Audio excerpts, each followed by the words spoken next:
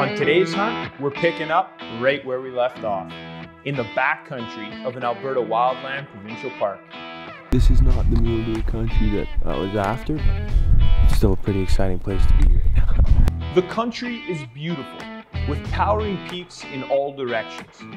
But the weather is cold and windy, and in the high country, the snow is building. I'm actually gonna hike up towards the mountain. There's an area that looks like a valley that has a lot of nice rolling grass hills. For the better part of a week, I've been chasing white-tailed deer and 6-point bull elk with my pals Brady and Tom Coker. Yesterday there was a couple deer bedded right down there, so they might be doing the same thing in bedding. And if that's the case, we're gonna get in there, try and put a stalk on them. In the past few days, I've put Tom in front of some bull elk that were just shy of being legal, and a few whitetails where things didn't quite go according to plan. Needless to say, we've yet to punch our first tag. If we don't see anything moving too much here in the next half hour or so, we're gonna get moving. Now we're down to our final 3 days of the hunt, and I'm starting to feel the mountains tightening their grip, and the pressure of filling a tag is building.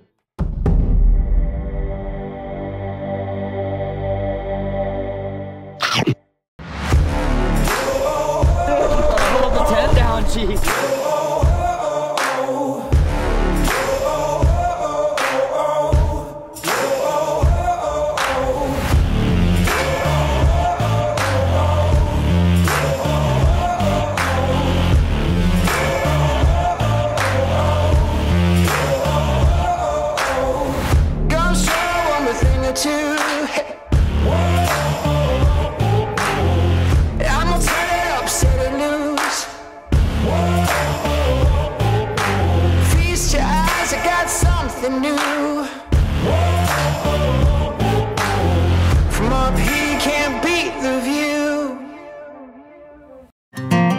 It's mid-November in the Alberta Rocky Mountains. I'm out here with my buddies, Brady and Tom. Is that a deer right there? That's a tree, but be ready. In search of rutting whitetails and bull elk. It's whitetail breeding season, when the normally reclusive, nocturnal bachelors come out of the heavy timber and all caution goes out the window, which increases sightings in the daylight hours and the odds of hunters' success. I'm gonna go and check over here. If we don't see nothing in 10 minutes, we'll come back and kill our deer. It also seems that the cow elk in this particular valley are going through another estrus cycle. Now typically, they go into estrus in September, but when cows are not bred during the first estrus cycle, they will go into heat again later in the fall, in hopes of finding a worthy suitor who can fill her desires and turn her into a respectable mother. We spent last night in cold temperatures that dipped below -20 degrees Celsius. This morning with toe warmers. My boots are just covered in ice. We're gonna try these things out. It's not that they're wet inside, they're just freezing cold, literally a block ice. So apparently these things will do the trick. They're little heat packs that stick on your socks. Whew, it's a little tight in the toe box, but you know, I love leather boots until mornings like today, because last night I go step in the creek to fill up our water bottles. Now the leather doesn't have time to dry, so it's just frozen. Big chunk of ice. It's game time. Come kill us a big old deer. We don't even know what kind yet. If we go up, mule deer. If we stay down, whitetail. Either way, a buck is dying today. My plan this morning is to hike up into the high country, where I scouted yesterday, in hopes of finding a mature mule deer buck. Now typically, at this time of year, the mule deer in this area are found in the upper portion of these mountains, about 1,000 feet higher in elevation than our campsite. As we got out of the tent and glassed the basin, before heading up into the high country, we picked up a couple white-tailed does. Complete game plan change, as usual. We saw there's a couple deer here, so we're gonna get Tom a deer this morning. So I'm gonna take him down and we're gonna go get after these two does here and look at one of the does real quick. Then we'll spend the rest of the day doing our own thing. But it's a beautiful morning, no wind. We should be able to make it happen. Now Tom is here for meat, not antlers, and I wanted to help him get his first big game animal. So I abandoned my plan of going up for mule deer, and we set our sights on these two does. We decided we would leave Cheez and Brady on the ridge to man the cameras, but before making the hike down, we cooked up some basic hand signals. Okay, Cheez. All right, what's the hand signals? Hunt still go. Yeah. Deer going to the right and going to the hill. Okay. And hunt's over. Hunt's over, you suck. Yeah. The plan for this stalk was simple. Hike roughly 1 kilometer down the ridge, following a small coulee, bringing us about 200 yards downwind of the does. Since we seen them make this same route the previous morning, we figured this would be a slam dunk. The deer out of sight now. We're only about 50 yards away from the ledge. Here. So we're just gonna get onto that edge and try to figure out where they're at. When we hit the area we thought they would be, we spotted the deer about 300 yards out. Where are they? Halfway. Tom is only comfortable shooting up to 200 yards, so I'd like to get him well within his comfort zone on this stalk. That big pine tree is 250 yards. We're gonna have to get closer. Because they're behind that pine tree. And that's 250. So they're 300 plus. We quickly made a new plan to head them off by route of a thick poplar stand. As we were coming into the clearing, we broke the silence of a cold, quiet morning with the sound of a snapping twig underfoot. Now being within 150 yards, the deer heard us, and we were met with the classic sight most whitetail hunters dread, a big white tail and rump bouncing away graciously, something we like to call a flag, as it resembles a white flag waving goodbye in the distance. What happened? Big white flag. Spoke to my big buck a little bit. Hopefully not too bad. As we were heading back toward the ridge, I was trying to make hand signals with Cheez, as we had planned to do earlier. I'm trying to get Cheez to come down here so we can climb this mountain. But he's putting his jacket on and taking it back off. But like a duck and a dog trying to talk to one another, our signals were lost in translation. Once we got the band back together, Cheez and I decided to head up the mountain in hopes of finding some mule deer bucks. It was a short hike to the top of the ridge, only about an hour and a half of hiking up a winding horse trail, and we found ourselves on the windswept openings I'd been dreaming about exploring all week.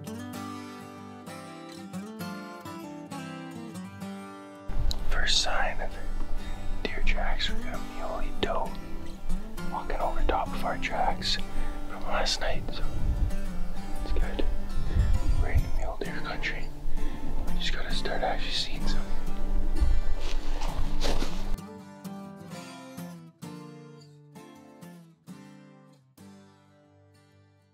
As we crested one of the first ridges, I seen some white butts, and they were slowly feeding away from us. Naturally, I was thinking we just found the muleys we were after, but upon closer examination, they turned out to be a small herd of bighorns, comprised of a couple of ewes and a lamb. We just stumbled upon a couple of sheep down here. It's funny how much a sheep butt and a mule deer butt can look alike at a distance when you only catch a small piece of their white rump through long grass. It's at times like this I'm thankful for the words of wisdom shared with me from longtime hunting veterans in my hunter safety course as a kid. The phrase, "be sure of your target and beyond before taking aim," has always stuck with me and kept me from making rash decisions and rush shots in the name of safety for as long as I've had the privilege of holding a rifle. As we stood there watching these sheep with the beautiful mountain backdrop, they fed to within 40 yards of us. So I pulled out my archery air bow and practiced my form a few times. We then proceeded to back out of there as to not spook the sheep, and we headed into the next bowl, following a well-packed deer trail through a thick stand of timber. So the nice burn I saw a little while ago is pretty far. There's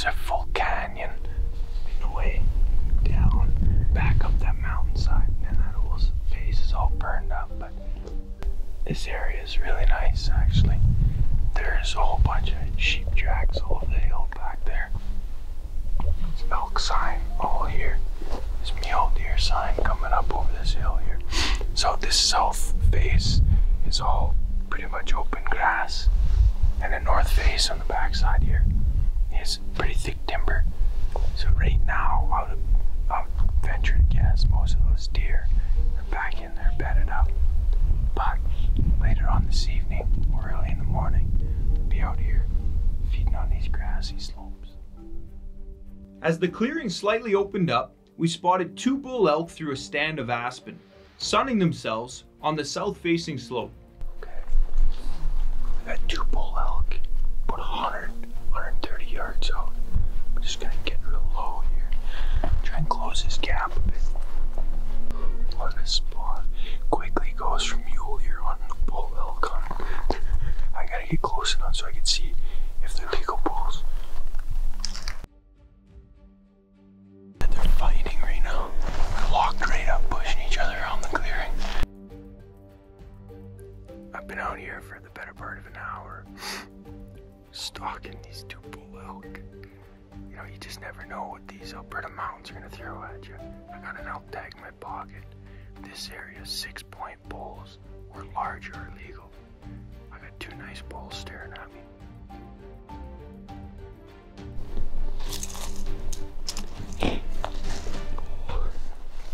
That's really cool. Just watching these 2 bulls fight.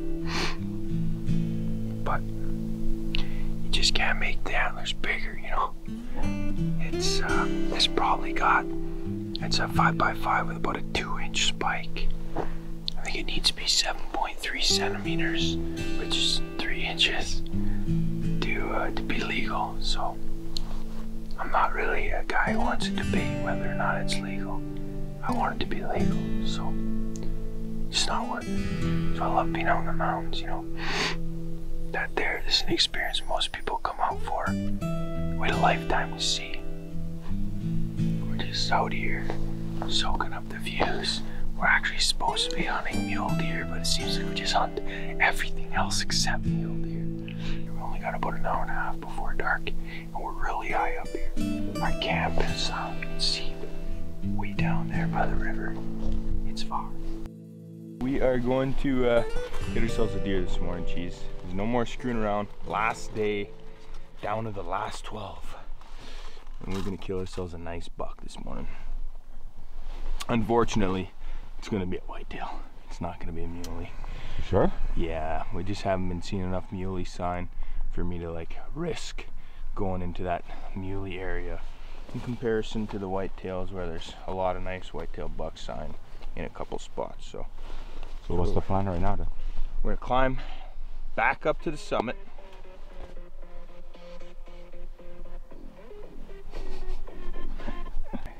It's about 20 after 7.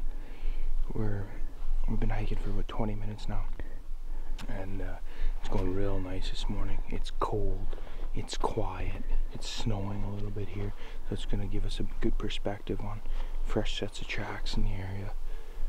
It's a really good morning. As long as we keep hustling, we're going to be able to get up there just before first light.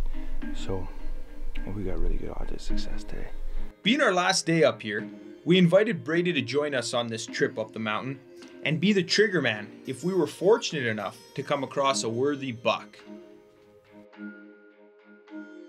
Be a nice bull in a few years. Not anymore. What's that? Not anymore. Oh, he just lost this. Oh, he just lost that? Yeah, they lose them every winter. Oh, what the hell? I thought it was like dead.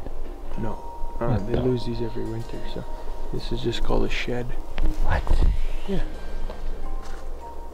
Just like whitetails, they lose them every year. Same thing. So you're saying like the one that we saw today? Yeah. I mean yesterday? Yeah. You're gonna lose that? Yeah. Those will be out here on the mountain. That's what I was saying earlier. So I'm surprised we haven't found any sheds, because this is the elk wintering grounds. So they're here during the wintertime. They lose their antlers here in the wintertime.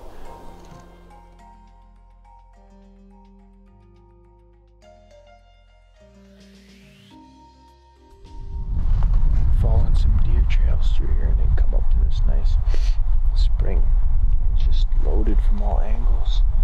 Traffic coming into here. If we weren't so low on time, I'd say this is probably a good place to sit. Deer, Cheez.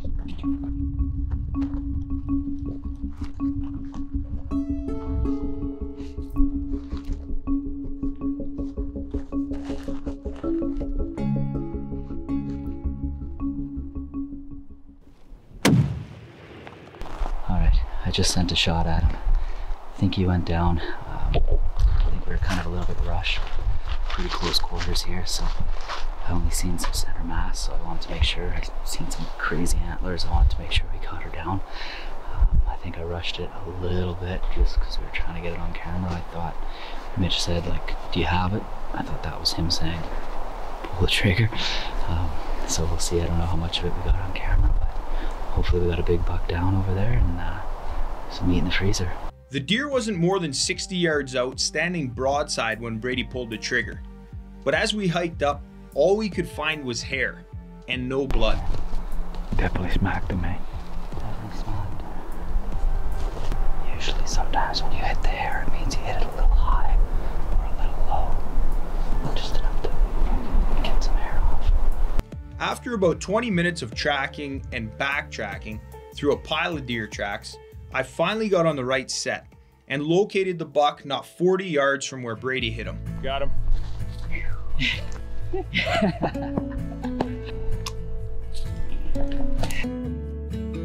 I was a little worried when just seen all that fur. I wasn't sure if maybe I hit it a little high or a little low, but clearly it only went about 40 yards from where I shot it, so it's a good clean kill. Nice little 8-pointer. Aren't you stoked now that you hiked up the mountain this morning? Stoked I hiked up the mountains. I'll tell you, when I was dragging my ass up it this morning, I wasn't happy about it, but I dragged my ass all the way up here, and whew, yeah, I would say it's worth every bit of pain for this little bit of gain. Now, as any seasoned backcountry hunter will tell you, once the animal hits the ground, that's where the real work begins. We made quick work of this buck and got him broken down and into game bags within about 30 minutes, which left us plenty of time to reap the rewards of our harvest and whip up some tenderloins over the fire. I figured I would try and be clever on this one and try cooking the meat in a way I had never attempted before. What we're gonna do is take that rib cage of the deer. We're gonna build this, put the fire right inside that rib cage, and then we're gonna cook tenderloins right on top of that rib cage, using it like kind of like a barbecue grill. We're gonna have a feast like kings. As great of an idea as I thought this would be, I would caution anyone from trying it, because to be honest, this was one of the worst tasting tenderloins I have ever made. It's actually hard to stomach. The taste of burning fat, charred bone, and some intestinal juices from a less than desirable shot placement all blended together in a swirl of nasty smoke and turned this typically choice piece of meat into something very unpleasant to eat, and that only the hardiest of men, like Cheez, the man behind the lens, would consider to be palatable. This hunt for me was a little different. Most hunts I go out, all for me. Look at my animal. But in this trip, Tom's never got a deer. Brady really wanted to get a whitetail. So it kind of turned into going out with the boys. And you know what? It's a lot of fun doing it this way too. So not always having to be the trigger man, you know? But still get to be there, experience everything. It's a world of fun. No complaints from me. You, Brady? No complaints at all, man. I just like showing up. Shooting a deer is bonus for me. As goes with most of my outings in the mountains, it's a constant learning experience that will forever continue to grow my knowledge base and make me a better backcountry hunter, cook, and provider for my family and friends. As we packed up camp, we swapped stories of our adventures and close calls this week. And it's for times like these that I'm thankful to live this type of lifestyle and make these memories that will last a lifetime with men I consider to be my brothers. And as we grow old and gray, these will be the days we look back on as some of our fondest memories. All right, everybody, thanks a lot for watching this two-part late season mule deer hunt. I hope you guys enjoyed it as much as we did being out here this week, even though we didn't see any mule deer whatsoever because we didn't really get back into the zone where all the muleys were. We had a lot of fun chasing whitetails and elk, and I hope you guys enjoyed it too. If you guys have any questions or comments, be sure to leave them down in the comment section. Also share the video or hit me with a like. Let me know what you think about it. So that's it for this week. Be sure to check us out next week when Lynn and I head down to southern Alberta. We're doing a whole week-long backpack horseback essentially hunt for elk and whitetail, so it should be a lot of fun, and I look forward to seeing you guys there. Next time on Alpine Carnivore.